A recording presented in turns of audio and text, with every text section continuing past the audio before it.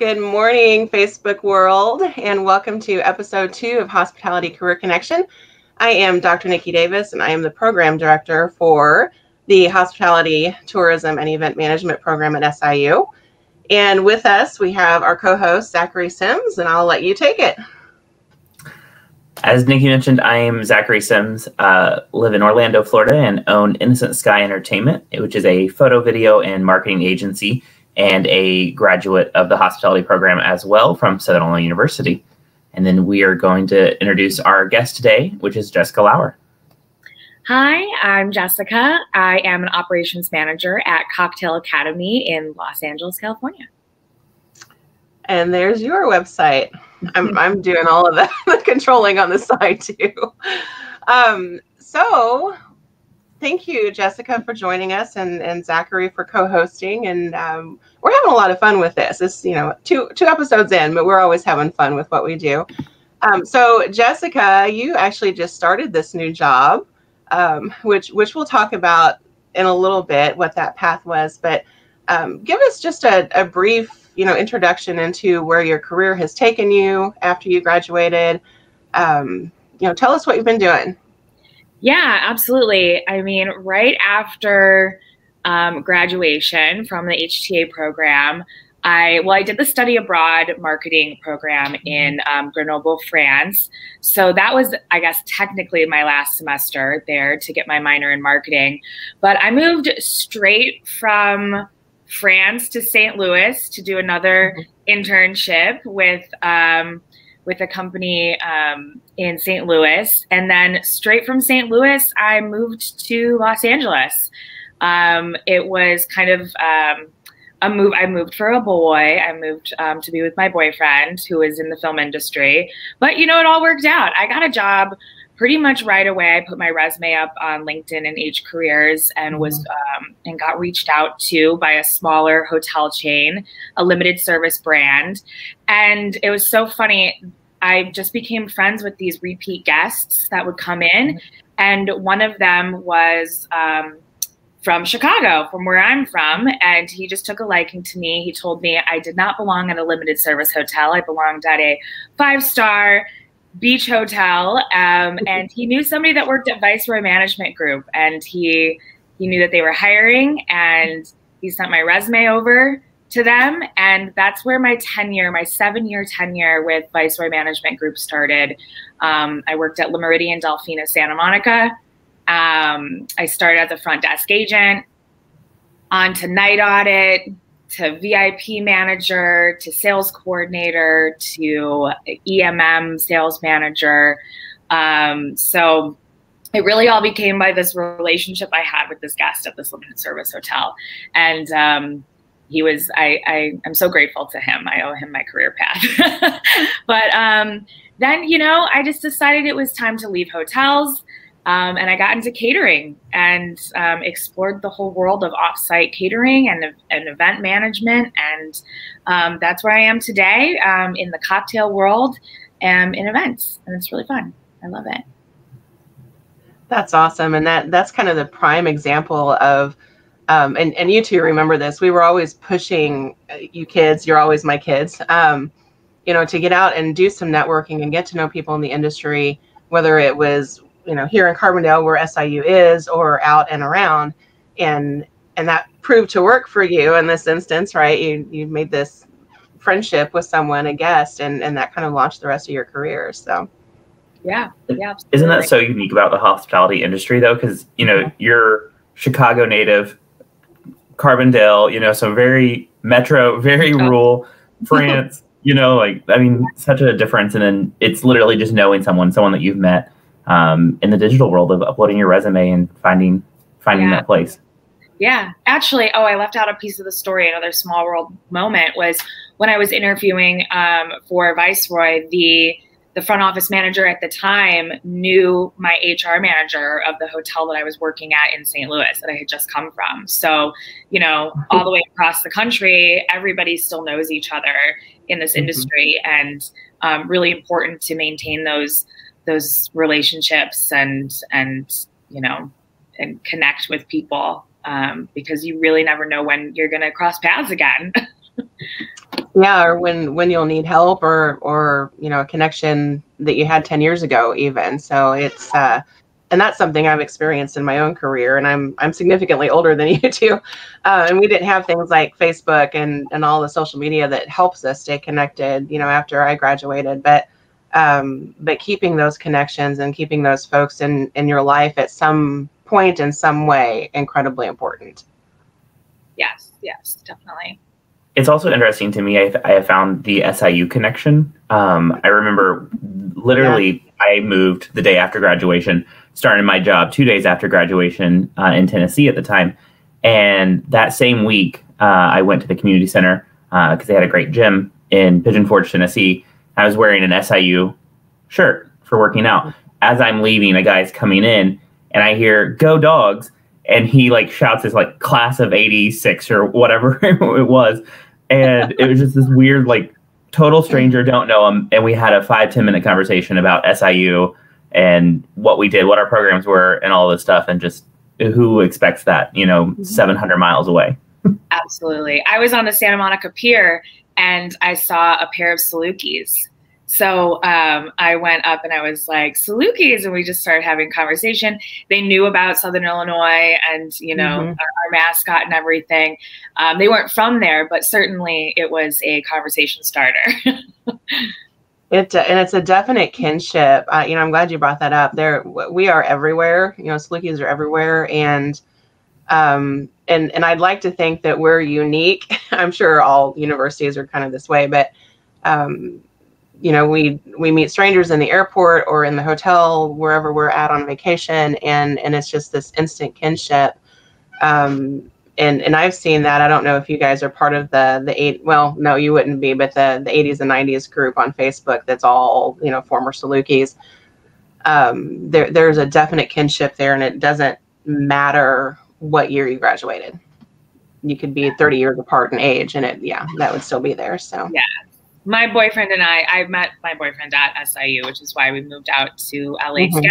But we were going to the Cubs-Dodgers game, Saluki alumni game every year.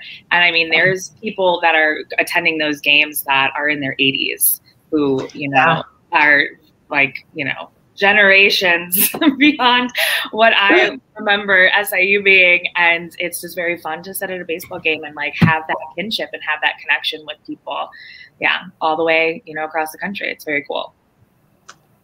It's there's a lot of alumni events, pre-COVID certainly, and I'm hoping post-COVID, but in Chicagoland and St. Louis where people do exactly that. And that happens all over the country. So it's not just a network in your industry, but just generally with former Salukis, and that's something that I've drawn on a lot in my own career. So, and you guys will continue to as you grow into yours. So tell us about your Cocktail Academy. How did you route your way that direction, and what do you guys have going on? Yeah, I mean, well, I was with the company Bruce's Catering. They're still very near and dear to my heart. When I left the hotel world, Bruce's Catering was my first, initiation into offsite catering events. But, COVID obviously, put us all in a whirlwind. And, my time with them was cut short. But, they were doing everything they could to bring me back. And I still consider them dear friends. But there was just a moment when I went, you know what, I'm going to have to start looking for something else. And they said, yes, go, spread your wings, take care of yourself. And somebody that I knew through Bruce's Catering, she's a freelance event production, person and all of those avenues. She became a real mentor to me over the course of my tenure at Bruce's. And she passed my resume along to an old friend of hers who works for a branding company and they work with Cocktail Academy. So that's how I ended up getting an interview and this amazing job with them, again, through somebody that, I've worked with through the industry and, proven myself as a professional too, that they can trust to, give my their recommendation to somebody else. So we just all really got along on the interviews. The company is kind of starting fresh. There's a lot of new faces, new people in the company. So it's really exciting to be part of Cocktail Academy, where everybody is, excited to be back in events, and everybody has the same passion for cocktails and beautiful bars and seamless events. And it's really great to be a part of it. I'm learning so much. I never really even thought I would end up in a catering type of career. I thought like hotels and lodging was going to be my end game. So it was very surprising for me to end up in catering, but I love the excitement of like being at a new venue every weekend, and, the people that you get to meet is so expansive, and you're driving all around town, and you're working with different production companies, and you get those very cool things that happen at these events. Musicians show up. It's very high profile, especially in this town. You never know who's going to walk through the door. So it's very exciting. Yeah. That's what I remember most about events is kind of and I'll use the terms glitz and glamour, but that's typically only what the attendees see. Those of us on the back end of it don't necessarily, yeah, it's not all glitz and glamour. It's a lot of hard work. But all of that hard work, when that pays off and you see the smiles on the faces, and, on the occasion where you get to meet somebody really cool, like a celebrity, that's when it all kind of comes together in our world. Yeah. Yeah. Yeah. It's super fun. And then just being around like everybody, especially now that events are back, people are ready to party, like including all of us behind the scenes. Like we want to do, we want to go out there and throw really cool events. I mean, now is like everybody's time to shine. We haven't had events in, a year and a half. So everybody is ready for all those ideas you've been dreaming about for the last year, to put those into fruition and see it come to life. And everybody is just as passionate as the next person for it. It's hard to not be excited about things, because the excitement is so contagious. Even if you feel like you're having a down day and you get on the phone with the right person, it sparks and you're excited again, because it really is exciting. I mean, these are live events, it's hard to beat all that energy of everybody in a room together, having a good time, networking, socializing, especially after nobody's seen each other in a while. And it's great to see that payoff on the guest's face, and to know that you've done a great job, and, on to the next. Isn't that such an exciting thing too? Because like when you're in the events world, people aren't downers, like, yes, people have bad days. Yes, I am certain that you get clients that are just irate and just, about whatever thing is their nitpicky thing. But at the end of the day, they're there to have a good time as well. They're there to celebrate, they're having fun, and they're usually passionate about it. And it's not a lot of industries that you see that in, whereas hospitality and events, you do. You're not, it's not legal. It's not, accounting, not to pick on those folks, but not to pick on people like I'm married. Not a lot of people get divorce lawyer. Yes, not a lot of people get excited to see a defense lawyer or those types of things. But in walks Jessica, who's like, I'm going to make your dream event come true. And our team is going to do that for you. Who doesn't get excited about that? No one's like, oh, thanks for making my dreams come true. I know. I mean, that's the thing about, you have to have a specific personality to be in this industry. I mean, if you are a Debbie Downer, like, you're not going to fit in, and it's not going to be fun for you, because we are smiley, joyful people. And that's why we were drawn to this career. So, there's a reason why we are all landed where we are, and why we hang out with the professionals that we hang out with. It's happy, it's joyful. It's why I chose the hospitality. It was like, I want to make people smile, and and at the end of the day, if you're not down to do that, then I don't know, wrong choice. It's that personality makes teaching in the industry fun too. And all of our faculty came from industry. So we have that same mostly outgoing type A-ish kind of personality. And it's easy to spot, students that have that gumption and that drive and are happy to be in the classroom and learning because they're going to be happy to be in the industry. Our students are all like that. So that makes that classroom environment all the more fun to be in. Not that accounting classes aren't important because we make you take those. They are so important, and we do use them. Yes, you do use them. You might hate us at the time, but definitely important. But that people skill and the wanting to help people part of your personality makes a huge difference. Yeah, absolutely. It's Zachary, our ever forever fan, has posted a comment. Looks good, sounds good, and thank goodness events are back. Yes. Amen. Amen. So one of the things that, like, you had mentioned that you're new with your current company. What has that been like onboarding? Not really post-COVID, because obviously we're still dealing with COVID-19. But what kind of difference has that been, do you feel, joining in 2021 versus what it would have probably been like in 2019? Yeah, I mean, I really feel like it was hitting the ground running. I mean, there was training, introductions and all of that on how their particular company is working.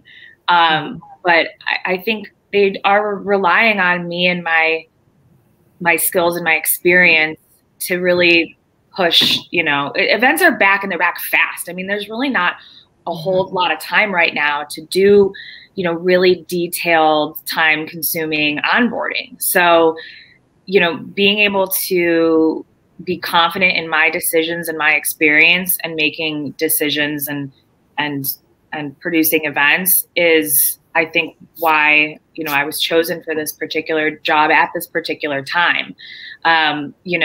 Maybe this position would have been filled by somebody else, a couple of years ago before COVID. But yeah, it's been interesting starting, post pandemic.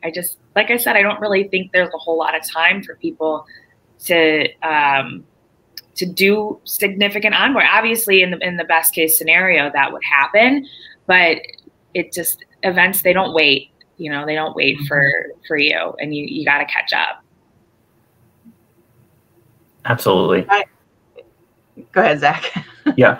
And I was just going to kind of add to that, and I think that we're seeing that really across the nation in every industry, especially hospitality, being in Orlando, Florida, talking with events people, it's the same way of, even California and Florida, obviously, were very different in shutdowns, restrictions, and things of that nature. But people still weren't having events, even if they were able to have events in the state of Florida.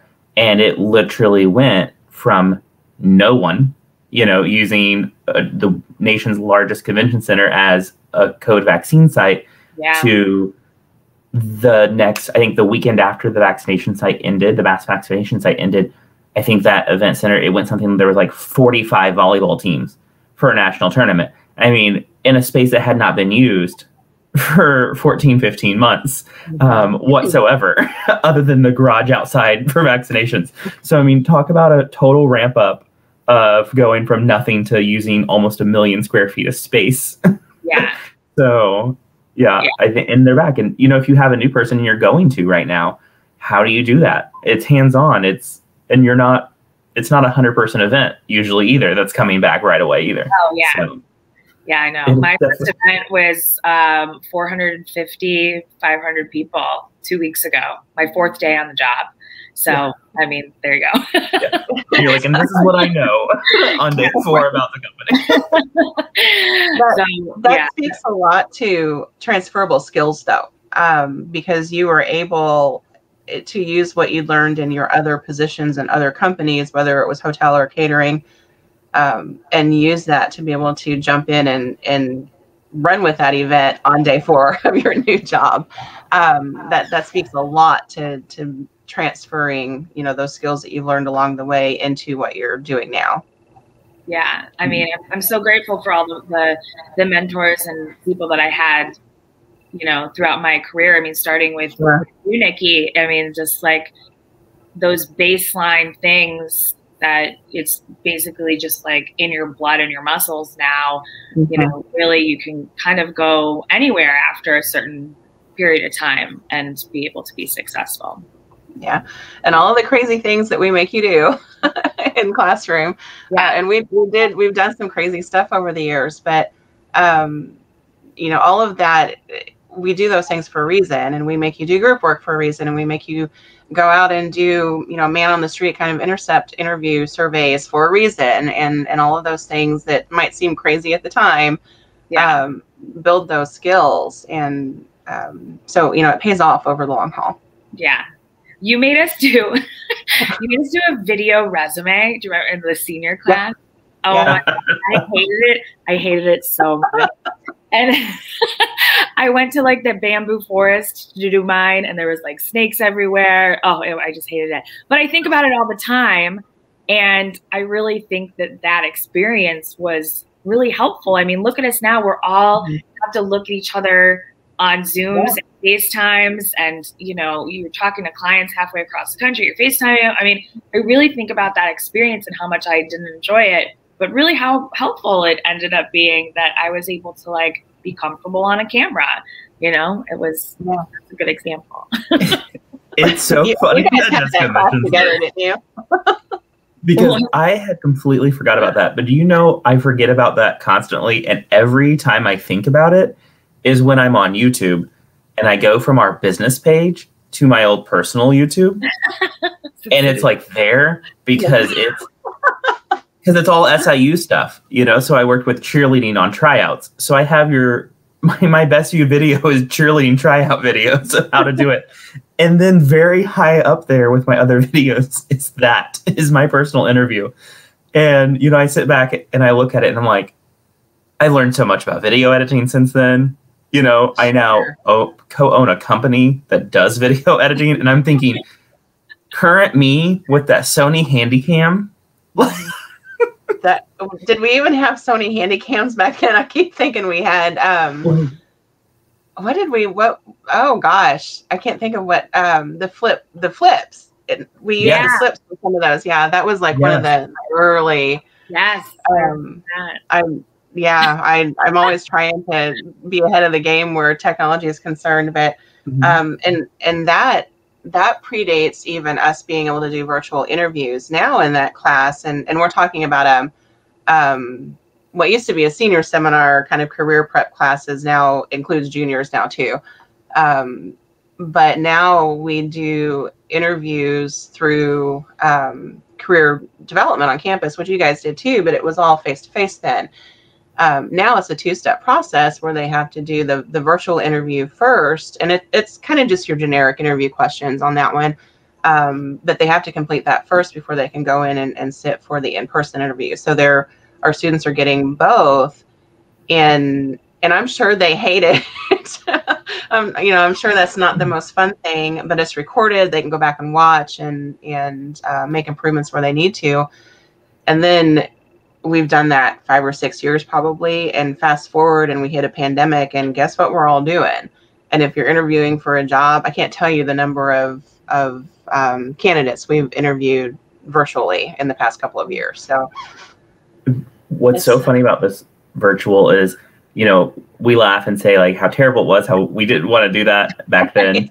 And I still probably don't really want to do it now, but if I'm being honest.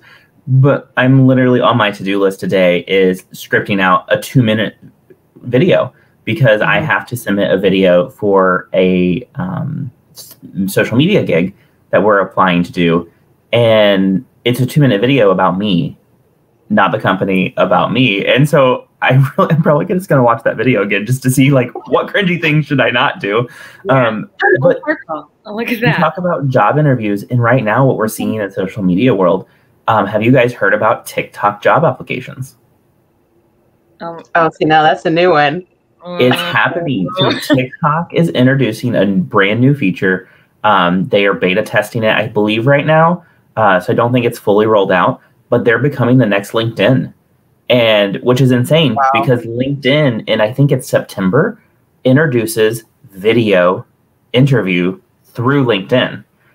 And what they'll do, TikTok, and I think LinkedIn is doing the same thing, is when you go to submit your resume, you also submit a blank interview, like video. So, the employer can say, we want to see your best 30 or 60-second TikTok about you, why we should hire you. And that's TikTok. LinkedIn is going to be doing the similar thing of, with your application, you'll submit a 1 minute or 2 minute video through the LinkedIn portal. And so it's just crazy about that stuff. And someone just commented, I have found out about so many job opportunities through TikTok. That's exactly why they're doing it. Yeah. It's a huge thing right now. Finding gig work, finding, real sustainable jobs that are, long going. People are talking about jobs so much on TikTok. TikTok's like, let's capitalize on this, and they're going to be able to charge employers to accept applications where their job pool is. College kids are there. The other people are there that are not in the college age decade. I love that it changes like this so quickly over time, like for every generation. Like, what is appropriate for, recent graduates and what fits for them, and in finding their careers and finding their match as far as a job goes. Sometimes when you would read old school books about applying for jobs and how to write a resume, sometimes that stuff didn't resonate with me when I was 19 years old. Like I remember being told not to put my picture on my resume, and now I can't look through resumes without a picture on it. And videos. I mean, I love the evolution of it, and that it's appropriate for the people, the recent graduates starting their career path. I think it's great. I love it. Yeah. That's it. So I'm learning that I need to add that video assignment back into that. But it needs to be 30 seconds for TikTok, right? So yes, and it's so crazy too, because like that's the thing is what's different is I think our interview video, or not interview video, I guess our personal brand video. I'm not sure. Now I'm going to have to watch it right after this, but 2-3 minutes long, whatever it was, and we were all trying to be creative and unique with it, but people know that already. Right? They're doing TikTok and they're doing these things. And now you don't have to attempt to make it this big production anymore. And there's a lot of stuff out there in social media world now. At 2 a.m., I was watching a video last night about creators talking about how videos explode that are more realistic sometimes. And even if you shoot them with professional cameras and hire a company, they still want a real feel. They want it to be Jessica telling them why they should choose this event venue or why they should drink this coffee. They don't want, some media agency to come off saying, do this. And, they want to hear from Jessica, even if a media agency is producing it. Yeah. I mean, that's really to the point of, it doesn't matter if it's a resume that's blank without your picture, or all the way up to, a 30-second TikTok video. I think it's important that as long as, the person is being authentic and honest and is, truly displaying their passion for whatever they're doing, that's going to, lead you to success at the end of the day, as, is the authenticity behind all of it. Sure. And, one of the things that I was stressing a long time ago in classes was make sure you understand social media and not just, posting on Facebook, but really understand how it works and how you can use it to your advantage. And this was a year or two after you guys, I think, I challenged that same class that you were talking about to find an interview using only social media. And they all thought I was crazy because we weren't quite there yet. We didn't have LinkedIn as strong as it is now. We weren't there yet. And I had one student actually do that. And she ended up, if I remember correctly, interviewing and I think getting the job, but don't hold me to that because I don't remember.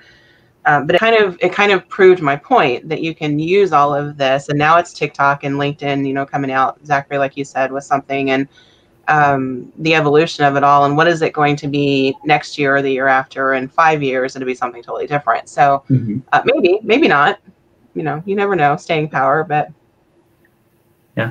And I think, and it is unique because you do never know, and I think a lot of like coming out of the pandemic, we're in an employee market right now. It's not in favor of the employer. There's way more open positions than there are people who can even fill them. And that was pre-pandemic. And now, you're in that situation again. Yeah. And so being authentically you, I think it just helps so much. And there's so much change right now. And I think we're also seeing, though, like events, in-person events. A lot of people during the pandemic said, well, we'll never see, because I was in corporate marketing at the time. I didn't own a business. I wasn't wearing Hawaiian shirts every day and shorts. And, and in corporate America, a lot of people were scared and thinking, people had been in business for 60 years. I had heard many people say events will never come back like they used to be. Events will never come back like they used to be. People will not travel like they used to. They won't do business travel like they used to. And, but we adapted and changed. Maybe people won't take as many in-person conferences. Now we're going to do them digitally. Now we're going to do them in person. And then May and June hits this year as restrictions lifted and things like that, and vaccines rolled out, and events were back. Events were back better. They were bigger. They were different. And, fast and furious. Yeah. And there's money made to be either way. Virtual events have money in them, and there's a lot of planning that goes involved. And Ad World didn't sit and say, oh, we can't do in person, so we're not going to do it. They have 50,000 people, multiple stages, gorgeous setups, for those people to be in, and they need those people to that will adapt and will change. And it's that future generations that will come through places like SIU's hospitality program and events program to say, we learned differently. We did different. We've survived a lot. The younger generation, the millennials and Gen Zs and the next generations, we've all been through terrorist attacks and pandemics and economic recessions, and you just adapt. I think that's what our generation has learned the best, and the generations after us will learn even probably better. Nothing stays the same, and things do stay the same all at the same time. I know it's the most cliche thing ever. Well, and go ahead.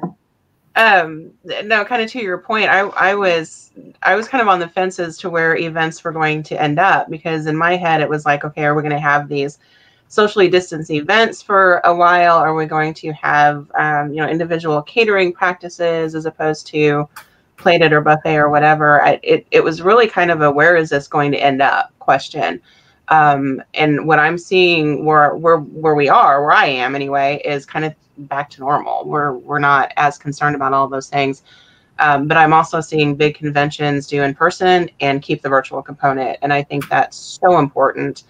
And even, the Cocktail Academy, I was poking around on their website, totally infatuated, by the way, with the website. But you guys are still doing virtual events. Yeah, I'm so excited for you to have this job. But even now that we know we can come together in a virtual way, people that are all over the country, all over the world, we're doing this from 3 different points on the map, both coasts and smack in the middle, really. Think about that from a get-together standpoint, even just friends getting together to have, a virtual cocktail party because they're all over the place and they can't physically be in the same room. So I think there's a lot to be said for that technology moving forward. Yeah, I mean, kind of what you were saying is that there's this hybrid happening now, that, virtual events. I remember on my interviews with Cocktail Academy, they mentioned they had pivoted to cocktail kits, after events went away, and fabricating and creating these like very awesome boxes. And then, there was all those unboxing videos on Instagram and TikTok and stuff. And, they pivoted and to adapt to whatever that climate was. And they're not going away. So now that even events are back, we are still busier than ever with those kits. They are still going out. There are still new ones being created, and there's this hybrid now of live and in-person events. So it's fun to see it all. That just sounds fun. Like if you get 2 or 3 or 4 or 5, however many people, you all have like the same kind of cocktail kit. Like, so it's literally like you're doing the same thing, but you're virtual, and it's great because there's no way I'm going to, fly across the country or drive hundreds of miles to go see friends, necessarily just on a whim, like, oh, it's a Tuesday, let's meet in Atlanta for cocktail hour or something. But you're still sharing like a similar experience, and I love that. And it's so important to pivot because companies who did stayed, and that's the thing is, you never want a company to go out and things like that. Good companies, I guess there's probably bad companies that are okay, but when good companies failed and things like that, it's like you've got to pivot, and it's so difficult for a lot of people. But that's the name of the game, and I think that's why hospitality businesses like yours, existed and stayed, and they did do that pivot. And I love that it's better, it's bigger than it was even. What a great revenue stream, because now if it happens again and events go away again, boom, they already are. They're there. They're prepared. Okay, don't jinx this. I know. We survived, 18 months. We are actually a few minutes over our 11:30 mark, and I'm hearing myself echo somewhere. Shocker that the three probably biggest talkers. Yes, I remember that too about our classes. And that's what I love too about us doing this kind of a live show, because we're bringing back, and you guys went through most of your classes together, if I remember. Yeah. Yep. But kind of bringing that family of sorts back together, just for a little bit of time. But yes, we are all talkers. And one of these episodes are just going to be like the Brady Bunch 9-box episode. We'll have to do that. I think I can host 10 of us on screen at once here. So can we also all have Cocktail Academy boxes? Maybe we could do that. Give me some time. See what we might have to do that one after 5 o'clock my time, so I don't get in trouble. But that's valid. So I mean, I'm willing any time of the day for that. It's we found that out last night talking with a rum conversation. But thank you so much, Jessica, for spending some time with us this morning and catching us up on what you've been doing. And Zachary, of course, thank you for co-hosting. And it's I'm going to put everybody's as soon as I can find them websites back up real fast so people can find you. So Cocktail Academy, virtual and in-person events. And video production by Zachary. And of course, if you are interested in more about our program, that is our direct website. And I manage all the social media, so please feel free to reach out on Facebook. We do have Instagram, although I'm not great at keeping up with it. So it's a lot to keep up. Zachary, I need you to keep up with that for me. Yeah, I'm on it. Just add that to all the other accounts that I manage. It's fine. I have nonstop notifications. That is no lie. So again, thank you to you both. And that wraps up episode 2. It's awesome. We always have fun. Thanks for having me. Everybody. Thank you. Thanks for joining.